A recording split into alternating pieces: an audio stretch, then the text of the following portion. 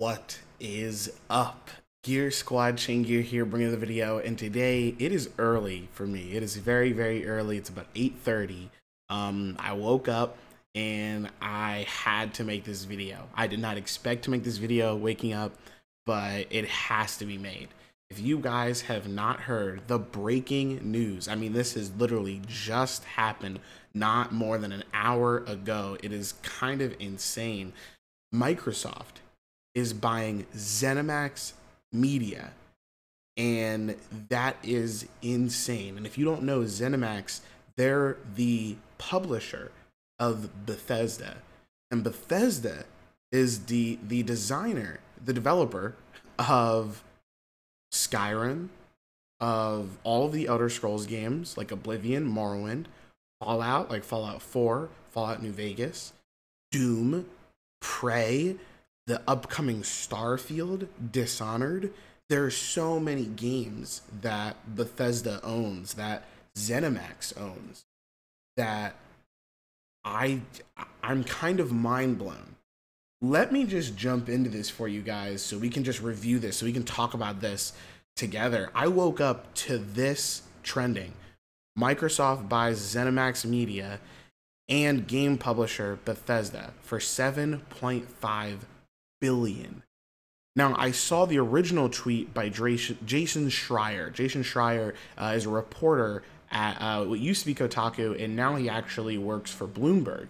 And I looked at this one right here, this tweet right here, breaking. Microsoft is planning to buy ZeniMax / Bethesda, an industry-shaking acquisition that will give Xbox ownership of Fallout, The Elder Scrolls, Doom, Wolfenstein, Dishonored, and more. Story hitting Bloomberg shortly. Then he followed up saying Microsoft is paying $7.5 billion. Some fun facts. This is 3 times what Microsoft paid for Minecraft / Mojang.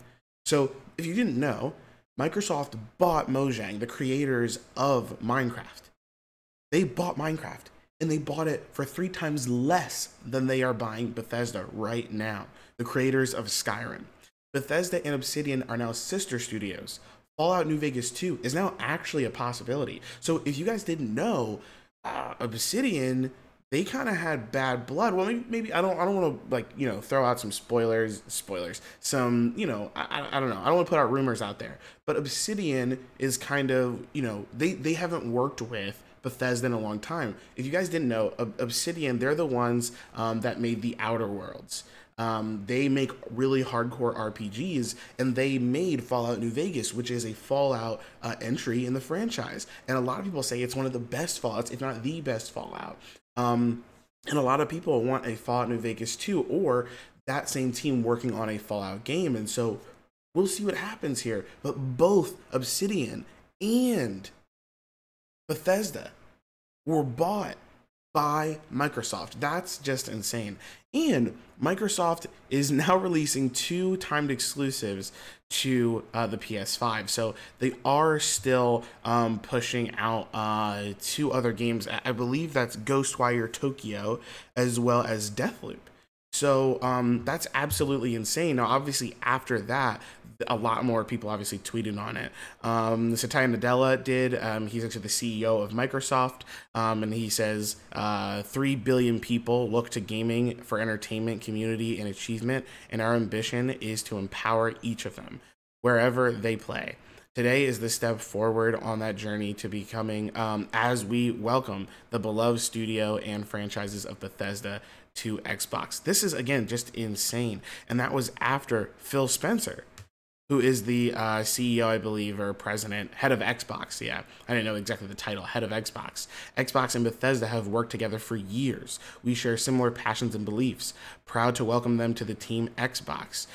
Excited, this is crazy. Excited how we'll advance gaming together for players everywhere. Again, they're using a lot of words about everywhere, right? As if maybe we are going to continue to get games on the PlayStation, as if Xbox is moving more towards being a publisher and less of being just a console manufacturer. which is interesting to me. It's intriguing, but we don't know, obviously. And then Pete Hines. So Pete Hines, he's actually, if I remember correctly, he's head of marketing. Yep, he is the head of marketing at Bethesda. And he says, today we announce Bethesda will be joining the Xbox family. I wanted to share some thoughts with you. So we've got a couple links in here. Xbox obviously mentioned it as well. And so I actually want to go to Xbox's page here. So Xbox actually has a thing here that says, welcoming the talented teams and beloved game franchises of Bethesda to Xbox. And as you can see here, guys, it shows all of the mainline games here. Again, Dishonored, Wolfenstein, all of the Elder Scrolls, all of Fallout, Doom, Starfield. Starfield hasn't even been announced yet. The Evil Within, which is, you know, a notable game studio, and Prey. And by the way, if you buy Bethesda at large, right, you get all of these game studios, including id, the guys that make Doom. So, I mean, this is just, I don't know, it's just so, this is a massive acquisition.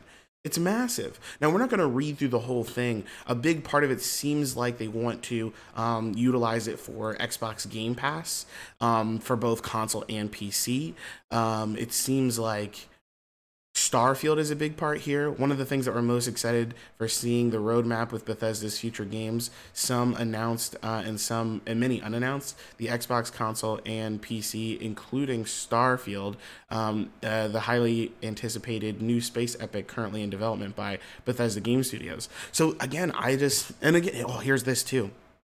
A plan that is the fulfillment of a promise to you, the Xbox player, to deliver the most performant, immersive, and compatible next-generation gaming experiences and the freedom to play blockbuster games with your friends anytime, anywhere.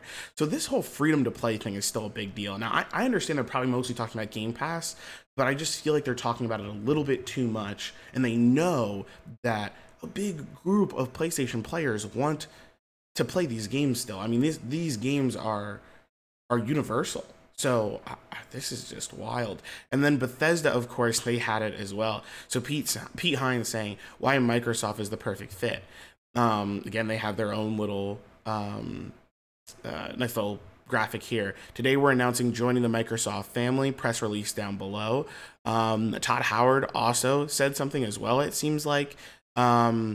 Yeah, I mean, again, we're not going to go through this entire thing. It's just, again, really a big surprise here.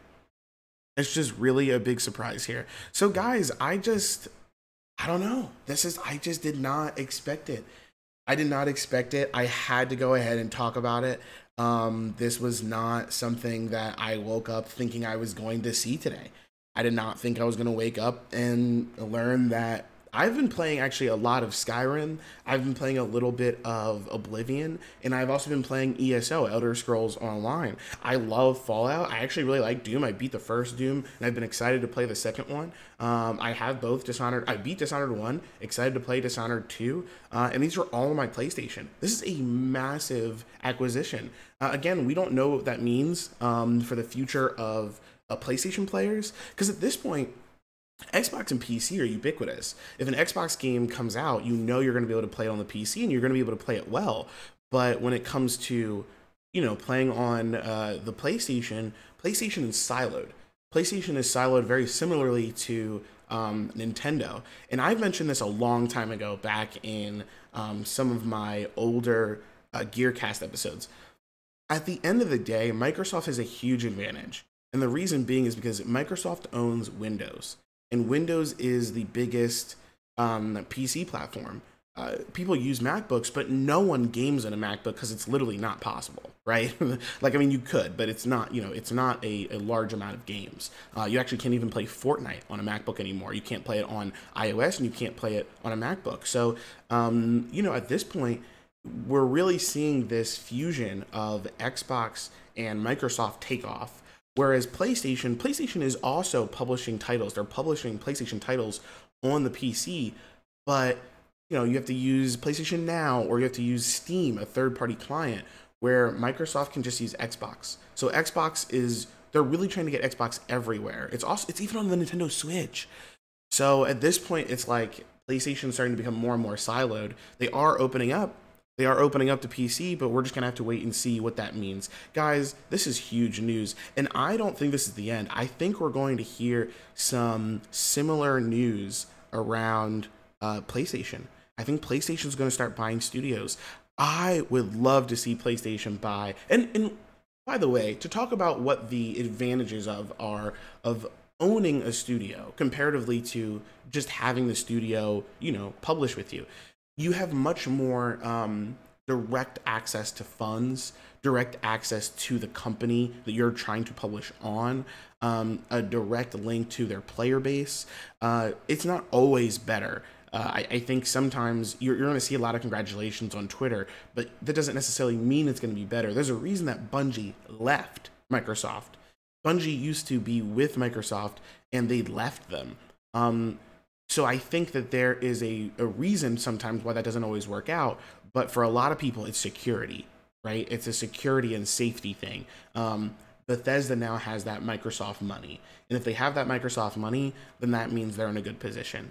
Again, I think we're going to see PlayStation make some buys here. And I wouldn't be surprised if we see companies like Valve or Epic start to buy studios. And I say that because now that everything's starting to become a little bit more ubiquitous, you can play PlayStation games on the PC. You can play Xbox games on the PC.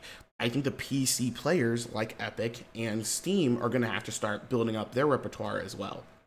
So anyway, guys, this has been breaking news. Thank you so much for joining me on the beginning of this journey. We're going to keep reporting on it because I love Bethesda. Maybe I should say I love Bethesda's properties. I don't love necessarily Bethesda as a company, but I love the Fallout series. I love Elder Scrolls. And so I'm excited to see where these things go. So either way, guys, thank you so much for watching. Of course, if you like the video, like it. Let me know what you guys think in the comment section down below. Otherwise, I'll see you guys online. And of course, I'll catch you in the next one. Peace.